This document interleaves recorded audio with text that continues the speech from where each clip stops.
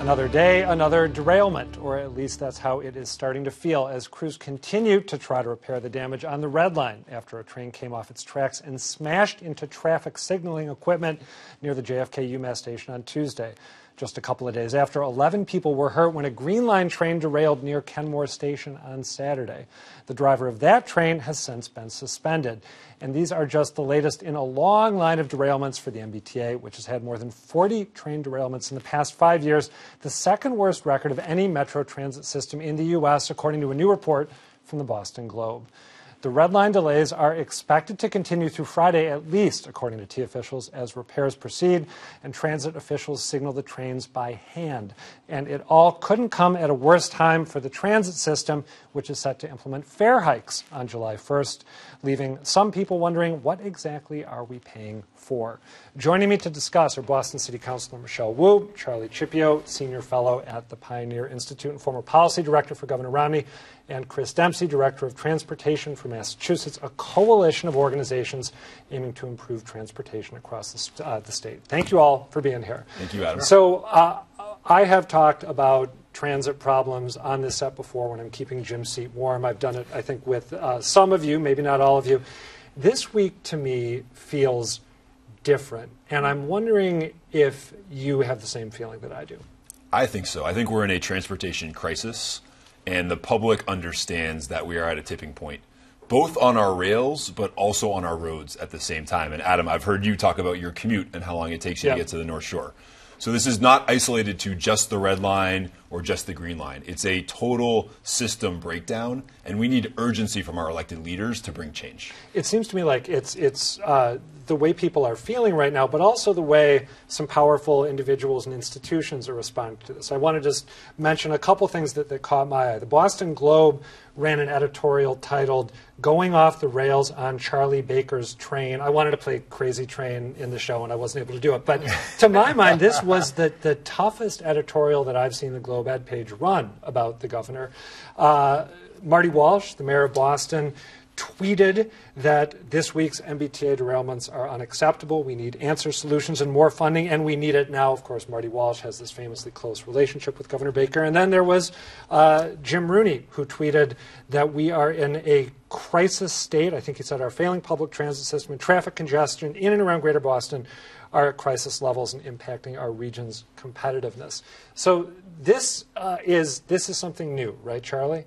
Yeah, I mean, look, the difference is I think that the time when people were even more kind of wound up about this was 2015, you know, during Snowmageddon. But I think it was different then because everybody was sort of more it was impetus for everybody to kind of work together and try to fix it. Now it's a few years later, and there's much more anger. It's not so sort of unified as it was then. And there's not a once-in-a-generation weather event that you can blame on.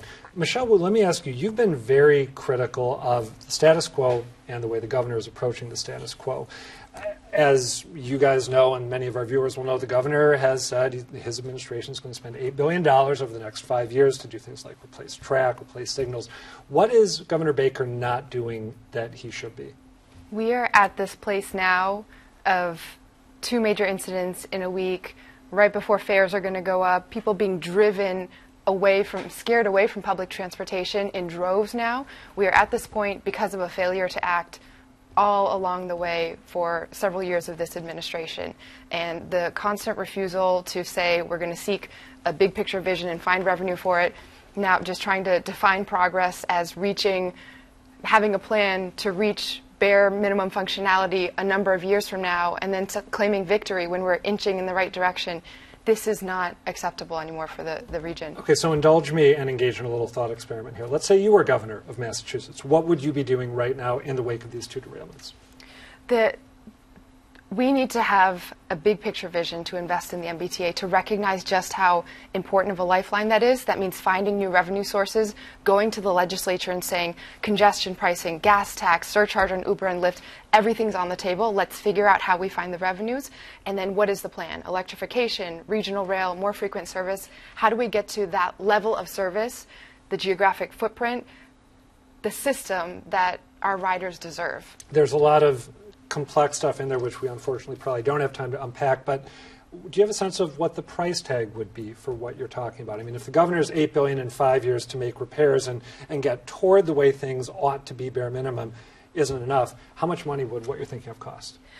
So the reports are putting out more and more different types of numbers. I think the bottom line is that there's a tremendous cost to doing nothing and to delaying. The longer that we delay, the more expensive it is, even just to fix it to the point where it barely works. And so these revenue sources together would generate billions of dollars. There are, the same advocacy organizations have defined a list of potential policy changes that would generate $20 billion over the next 10 years. Okay. So how much would it cost and what priority level do we assign it? I think that's a larger conversation with the legislature. See, I'm all for things like the gas tax and congestion pricing and things like that, but I think this is a much more nuanced and a much more complicated problem. You have a system that, for 25 years we ignored maintenance to put money into expansion. And so we find ourselves $10 billion in the hole when it comes to our maintenance needs. Just things operating the way they should. At the same time, we've had $1 billion a year available to fix that, and the T has only been able to get $440 million a year out the door until recently. Thankfully, why was that? Well, because the MBTA is such a dysfunctional place. Now it has gotten better. It's still not great. It has gotten better. The governor's basically taken control of it, changed the way it operates. But the problem is that if you were to hand the T $2 billion more today, I'm not convinced it would be any better. Because there's no big picture vision for what they're aiming for. That's part of it, but definitely, I agree with that. But also because they have no capability or capacity to spend that money in a way that would really improve things. Adam, governors and legislatures around the country are stepping up on this issue, and it's in places you might not expect. Ohio, Alabama, places where Republican governors have signed gas tax increases to invest in their transportation system. Now, Charlie Baker doesn't like defining problems as number or budget problems. He likes to think about other things. So even if you put that aside for a second, there are other ways to think about how our system is failing. It's the largest source of greenhouse gas emissions of any sector of the state and air pollution, and we have the asthma capital of the United States in Springfield, Massachusetts. Are you talking right now, you're talking transit, not just public transit, right? They're tied together. I mean, we cannot separate those two things, especially when 1/3 of all MBTA riders are bus riders, and they are stuck in the same traffic that drivers are stuck in. Let me ask you, when you talk about how states that you wouldn't expect to be investing in this sort of thing isn't one of the luxuries that states like the ones you mentioned, or I grew up in Minnesota, and they've built this pretty impressive light rail network. They have so much more open space to play with, and they have the luxury of building from scratch, right? And conversely, here we have this, I believe it's America's oldest subway, right? Which people trot out as a point of pride, but it actually seems to me it's a huge challenge when it comes to making it work the way it ought to.